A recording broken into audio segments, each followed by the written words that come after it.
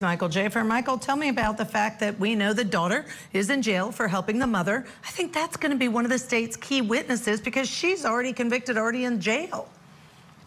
It's pretty much as good as a confession at that point. Your daughter's going to testify against you, and they have the evidence.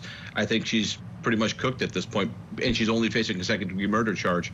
She can serve life in prison anyway, but yeah, I mean, your daughter being capable to testify against you doesn't get worse than that for a defendant. Yeah, and I wonder if she will testify.